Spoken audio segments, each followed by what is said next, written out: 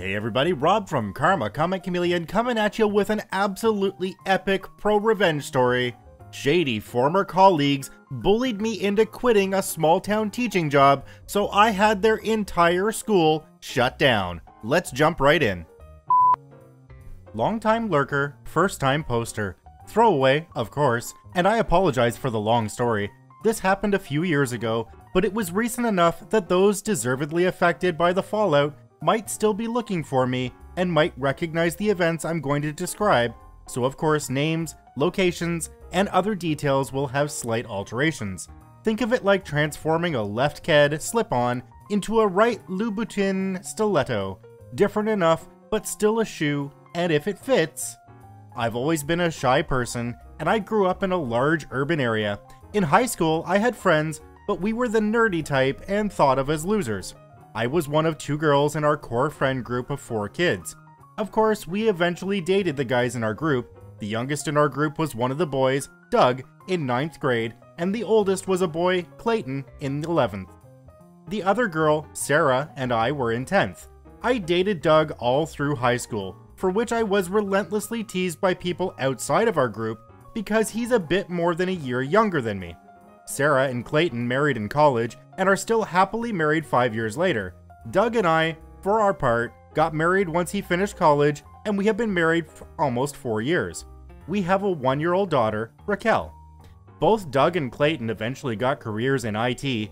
Sarah and Clayton have their own 1-year-old daughter, Amber. Sarah has a small but thriving home business selling refurbished furniture on eBay that she and Clayton find on weekends. The reason I give so much backstory is that our friend group is pretty isolated. Chalk it up to years of bullying, being made fun of, excluded, you name it. It happened to all 4 of us in school, even in primary and middle school. Even now, in my later 20s, I don't really have close friends besides Sarah, Clayton, and of course my husband Doug, who is my best friend. This is true, even though we moved all the way to the Midwest for Doug's career, we're still close enough and well off enough that we can regularly fly out to see our friends and vice versa. Doug makes more than enough money to support all 3 of us on his salary alone, especially in our state, and always says it's okay if I'm a stay-at-home mom.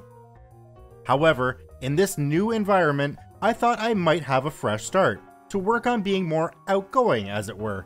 No one in my town knew me from when I was a kid, and a total reject.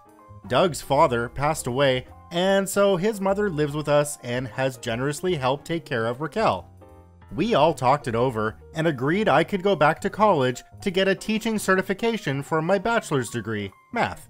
Fast forward just a few months, and thanks to an accelerated program and shortage of math teachers in my area, I got my teaching license quite quickly and easily. I also made a few new girlfriends in the teaching program, which helped my self-esteem. So I put out my resume, and within just a few short weeks, I get hired at an independent studies charter school. I was looking to get hired at a regular high school, but whatever. It was a credit recovery school. Basically, the idea was that kids who washed out of the regular school district or couldn't succeed there for whatever reason could try succeed in our setting. We hosted grades 9 through 12. Students would make appointments and come in on their own time, meet independently with teachers, be given assignments and projects, and basically earn a legit high school diploma eventually. I knew it was kind of weird to go back to a place, high school, where I never fit in, but I thought it would be totally different from the perspective of an adult.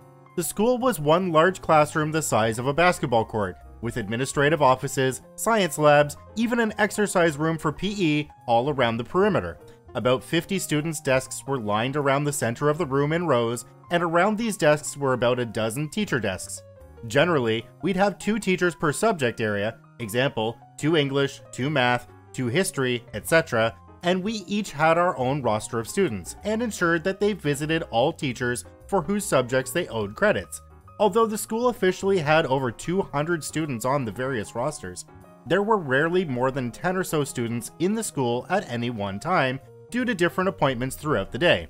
That meant that there was tons of downtime where teachers would just shoot the breeze with one another.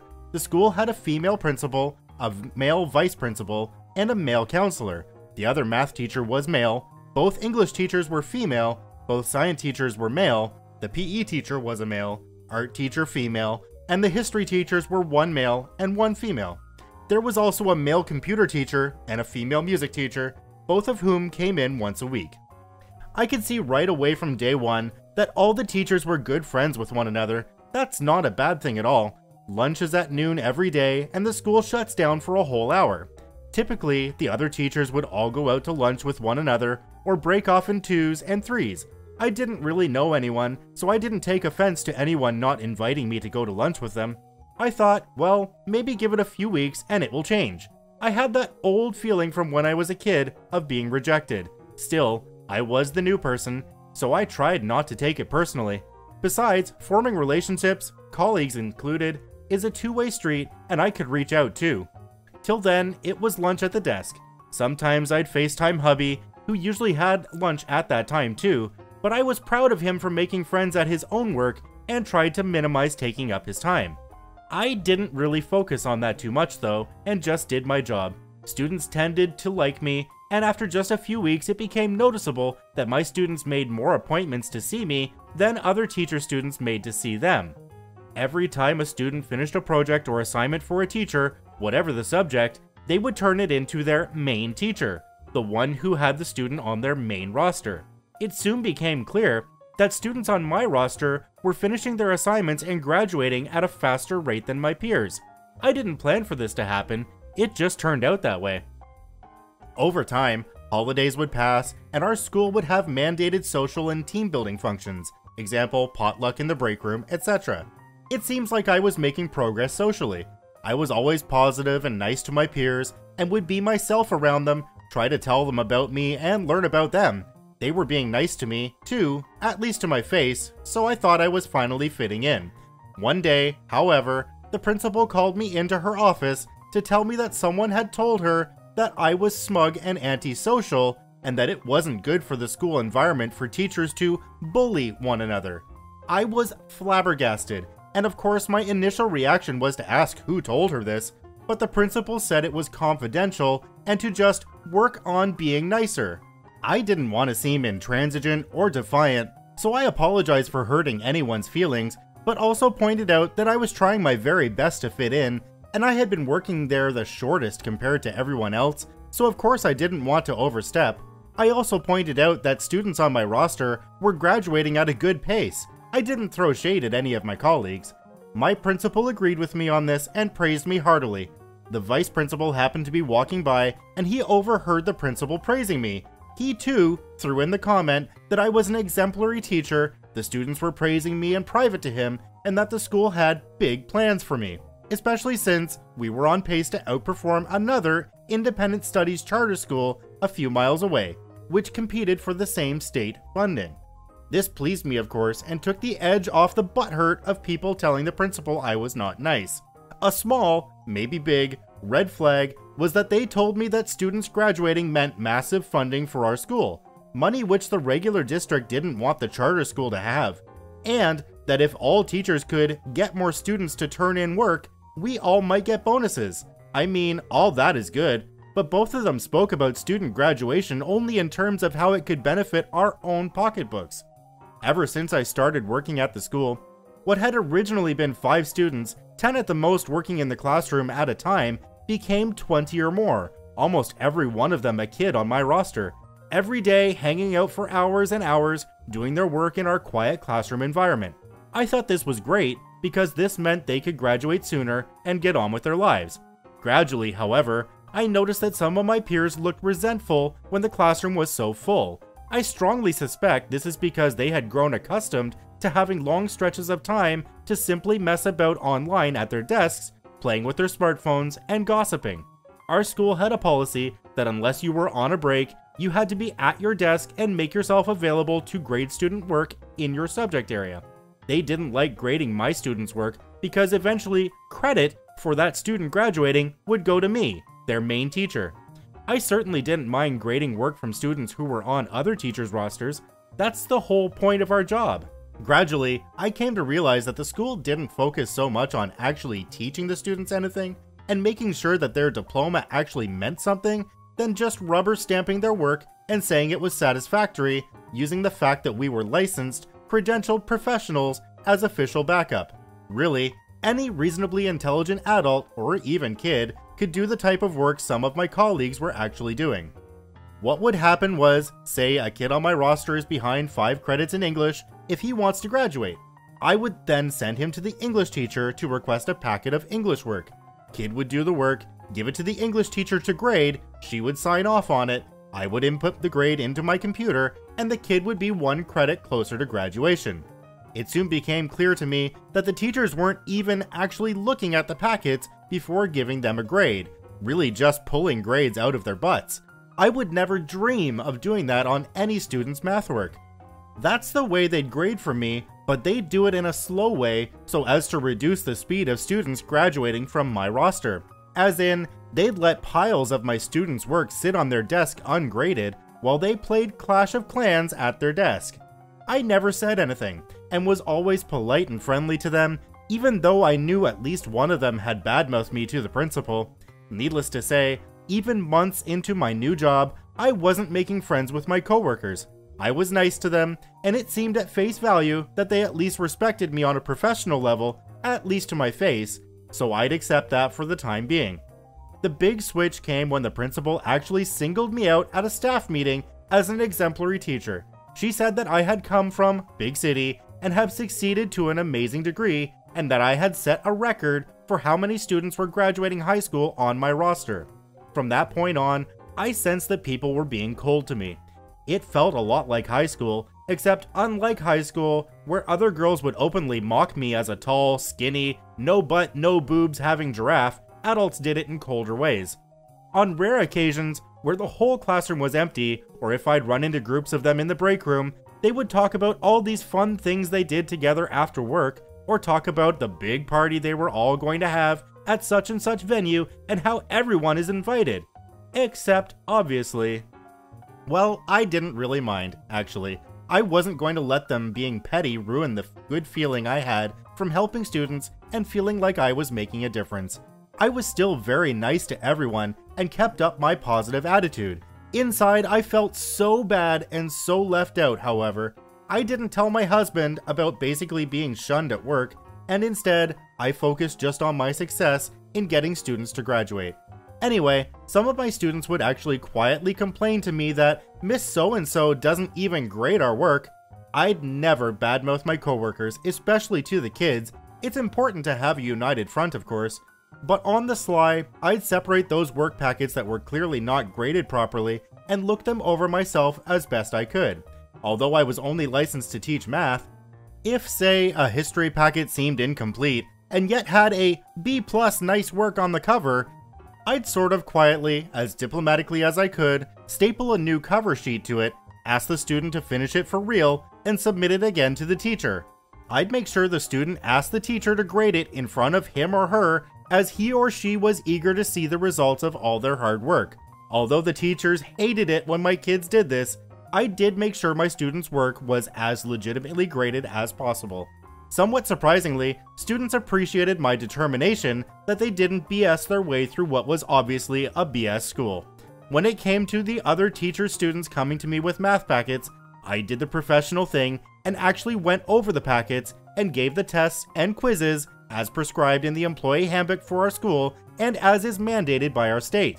The other teachers didn't like this, I guess because they were used to teachers just rubber stamping the work as passing, regardless of whether or not it was competently done. Invariably, teachers preferred to send their math kids to the other teacher because he had no problem just breezing through the packets as if they were flip books and assigning whatever grade he dreamed of. However, even though for him to just scribble C+, please show work for each equation, on packet covers took no time at all, and he could go back to searching up dating profiles on OkCupid. I found out eventually that he was already married. He resented the fact that he graded perhaps 20 math packets in one day, whereas I graded maybe 5, because I graded them and assigned the tests and everything, which of course took time. Eventually, other teachers began to grumble too, how I was taking too long to grade their kids' packets and thus slowing down their students' graduations, whereas mine were graduating relatively faster. I began to hear rumors that kids only came to see me, especially the boys, because they wanted to screw me. Naturally, the rumors eventually spread that I actually was banging the kids. Other rumors spread that I was unqualified to be a math teacher. What was a woman doing being a math teacher anyway? I was just trying to hook up with young studs, all sorts of nonsense. Still, more rumors spread that I was cheating with my graduation rates and that it was all fraud somehow. My husband Doug had actually come to see me on a couple of occasions at the school to go with me to doctor's appointments, so the staff knew what he looked like. One day, I had my phone out on my desk when Clayton called me to tell me the news that he and Sarah were coming to visit next month.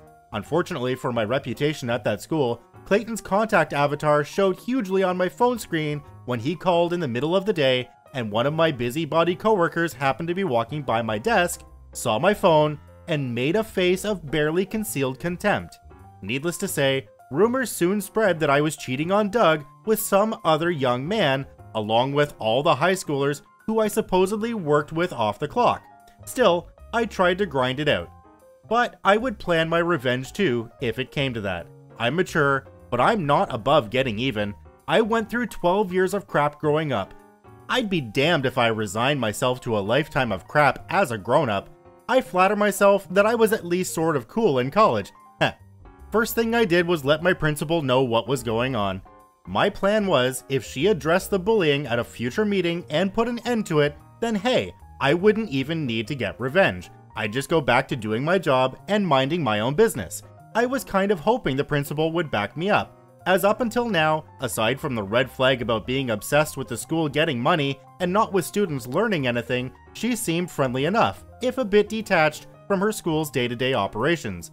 I told her that students would tell me quietly that Mr. So-and-so or Mrs. What's-Her-Name told them that I was dating a student or cheating on my husband. More than one kid would tell me these kinds of things. I knew my kids weren't trolling me, as over the months I'd established a good rapport with all of them. Principal basically gaslights me and tells me I'm being paranoid. It's a high school, she says. In high schools there are rumors, it's part of the territory. Yeah, I reply, but the rumors are usually from students, not adults. She doesn't really address this, other than to tell me that I needed to grow up and not let petty things like supposed rumors get to me. She tells me to be the bigger person. Nah, I should have mentioned that I had brought my cell phone in with me and had been recording the principal's responses to what I had been saying, which was good for the case I was building because, as if on cue, the vice principal comes walking by once again. World's greatest Chad, coffee mug in hand. Oh hey, Mr. Vice Principal dude, come in really quick. I thought principal was going to tell him about my concerns, about the rumors that I was basically both an adulterer and also trying to go to jail for having illicit fun with minors. But no, instead, principal and vice principal complained to me that I'm being too thorough in my grading of math work from my students on other teachers' rosters. I explained that I'm trying to do my job according to the employee handbook they themselves had given me, and according to the 2-day training seminar, standard for all teachers of independent study schools where I live, they had mandated I attend prior to my first day of employment. They tell me that I needed to play ball and that our task was to get these kids out the door with that diploma in hand. I counter with, what good is a diploma if they don't actually know any history or how to read or how to use the scientific method or whatever? Principal actually calls me a pretentious wannabe female Jamie Escalante, famous calculus teacher. They both strongly encourage me to use my professional judgment, example, place my teaching license in jeopardy, by assigning passing marks to work that is clearly not passing. I get all of this on record, and I make sure to email a backup copy of the MP3 to my outside email address. Our school plays it slick when it comes to the school board inspecting our paperwork.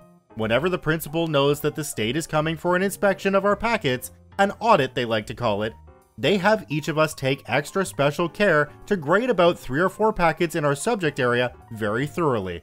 These packets are placed in a filing cabinet in the middle of the classroom, so as to imply they represent our average work. All other packets with BS grades on them go in these other file cabinets in back, that the school never invites the inspectors to look at. We tend to empty out students' folders into these file cabinets after they graduate. The school had a policy that once a packet was 3 months old, we only had to retain the cover with the teacher grades and comments to save cabinet space, thereby destroying evidence that the actual packet behind the cover was never actually done properly. The phony cabinet in the middle of the classroom represented active work.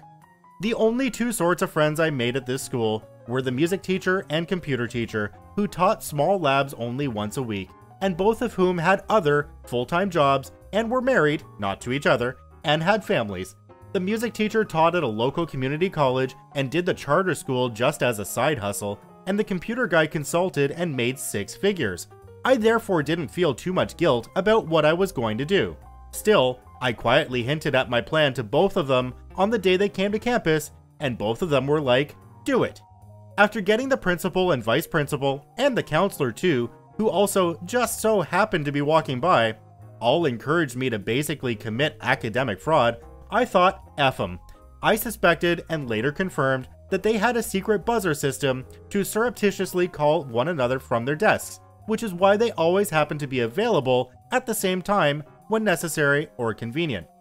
I snuck toward the filing area where all of our BS student work credits were stored, and day by day over a period of 3 months took video of hundreds of packet covers, all of them labeled with academic grades, teacher comments, and teacher signatures. I of course also continued the videos to show page after page of blank work and incomplete work, nonsensical work. English packets especially were rife with ridiculous gibberish, sometimes even mocking the teachers like, "Miss English teacher lady is a and she doesn't even grade our work, laugh out loud." And the cover would have Miss English teacher lady's signature along with "A+, fantastic, you are such a talented writer." Sure enough, after 3 months, the secretary, who was also kinda snooty and played on her smartphone and uploaded selfies to Instagram all day, even though she was like 55, shedded mountains of bogus work and filed only the covers. Throughout this whole time, I'd been slyly walking around the classroom in such a way that other teachers would think I wasn't trying to look at them or what was on their computer, and I'd catch video of them on Facebook or Plenty of Fish or shopping on eBay, and they'd have a student interviewing right in front of them. What the actual F? At home one day, I asked Doug how to do a remote microphone that I could control from far away. He's like, "What for? Are you trying to be James Bond?" But he's so smart and it's child's play for him, so he personally rigs one for me at work. Basically, it's like a wireless mark that isn't a detachable Bluetooth, and he sets up a way for me to turn it on and off from far away. I'm like, "That's awesome, can I have 10? He smiles, but he asks no questions because he's awesome like that. Next day, he has a dozen of them. I want it so that there's no way for my devices to appear when the other teachers turn on their Bluetooth earpieces. I'm always the first at work because my coworkers tend to be irresponsible asses, so even though everyone is supposed to be at their desks by 8 AM, most of them drift in at 8:10, 8:20, and so on. I'm there at 7:30 just in case. I know the code how to get in on the keyless entry side door, let myself in, and slip a mic beneath everyone's desk. Each mic has this mini watch battery that's supposed to last quite a long time. I bring my old smartphone that I don't use anymore and make sure it has a huge capacity SD card that my husband got for me installed. I connect it as a wireless audio input for the mics. I then hit record, and every day for 2 weeks, I hear the teachers, most of whom were wearing Bluetooth headsets ever since it became uncool to yell gossip across the room, talking trash all day long, totally unrelated to work, saying the most inappropriate things about other teachers, the principal, even the kids. Some of the things these middle-aged women would say about what they would love to do with that young blonde god over there made me want to puke. Of course, these teachers are too stupid to simply text one another if they really want to sneak around and trash talk. To them, the Bluetooth thing is easier. It stung, but I knew I struck gold when I heard them spreading false rumors about me, calling me an effing B, a pretentious big city loser with no friends. They'd definitely get me fired. They'd also talk about how they didn't grade and just pretended to, and that they were so glad they could sit all day instead of teach in the district, how it was a cushy job, how they were tricking state inspectors during audits. Every day, during my lonely lunches when they all went off to, I don't know, Applebee's, I loaded the previous day's MP3s into my real phone and edit out the dead air and keep all of the good stuff. I then emailed these as separate dated files to my outside email address. This whole time I continued to grade as normal and take my time doing my job correctly.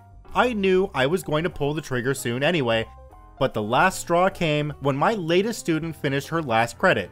Coincidentally, a math one that I graded thoroughly, and now had enough credits to graduate. Every time a student graduates, We're supposed to blow party horns and give them a little congratulations trophy, and they'd get their diploma in the mail a week or two later. Students had the option of attending a school-wide formal graduation at the end of the school year in June if they had graduated anytime during that year from September onward. Most tended, however, to go right into the workforce or to the local junior college or state school. So I blew my little party horn for this girl, and everyone in the classroom, students and teachers, claps enthusiastically. The girl's mom and dad and little brother come that day to the classroom and insisted on having a photo with me, and they all gave me a big hug. Later, I reviewed the audio recordings of that day, and when the girl graduated, other teachers were saying I had switched teams and was into eating rug. They also said a lot of really mean things about her and her family, a lot of it totally racist. This family was Hispanic. All the teachers and admin, including me, are white. It just so happened both the music teacher and computer guy were on campus that day, so in true half-baked fashion, at the end of the day when the classroom was empty of students and teachers, had the last 5 minutes to close down their computers, I walked from teacher to teacher, purse and other small belongings in hand, saying F you, F you, F you, pass by computer guy, you're cool, pass by music lady, you're cool, F you, F you, F you. I walked into the principal's office while the other teachers are still in shock. She's at her desk, and I know where her little buzzer button is beneath the desk. The computer guy told me about it because he was the one who installed it, and said, I'm quitting, I don't want to be part of your criminal school. And just in case the buzzer was just a buzzer and not also a speaker, I pressed the PA button on her wall and said, Mrs. OP is quitting today because you're all a bunch of hateful, unprofessional, mean-spirited a-holes, except Mr. Computer and Miss Music. You're cool. I decided to finally take my darling Doug up on his offer to be at stay-at-home mom, and I'm cool with mother-in-law, she can stay.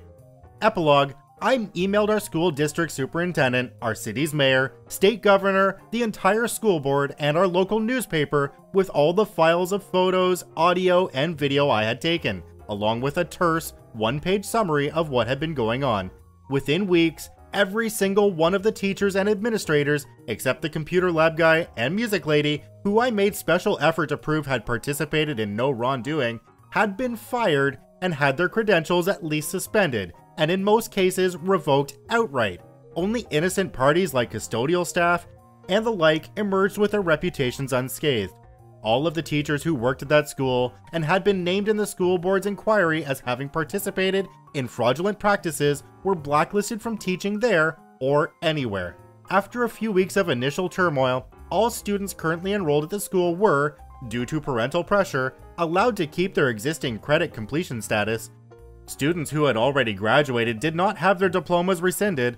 All students were given vouchers to enroll at the competing independent charter school down the road. My own former school was shut down, stayed abandoned for a couple months, but eventually turned into an electronics store. All the other stuff happened within a month of my quitting, but I told my hubby about it on the very day I came home. His eyes lit up like Christmas, and the raging justice boner he developed was so hard that I was knocked up with our second child even before my back hit the mattress. Clayton and Sarah thought it was pretty funny. I've since made new friends around town to go along with computer guy and music lady and college friends, especially with other moms. Doug is killing it at work and is thinking of starting his own company. Life is good. Wow, this is one of those stories where you kind of look at the time when you're done, and then you realize, my gosh, that was 28 minutes? It doesn't feel like 28 minutes. That story kept me enthralled the whole time that I was narrating it and the first time I read it. Guys, make sure you jump onto Reddit and give OP an upvote for this story. It was amazing. A link to the story and to OP's profile is in the description below. Once again, this is Rob from Karma Comment Chameleon. If you're still here listening after 29 minutes, I truly want to thank you. Remember to subscribe, like, and share the video with your friends, and we'll see you in the next one.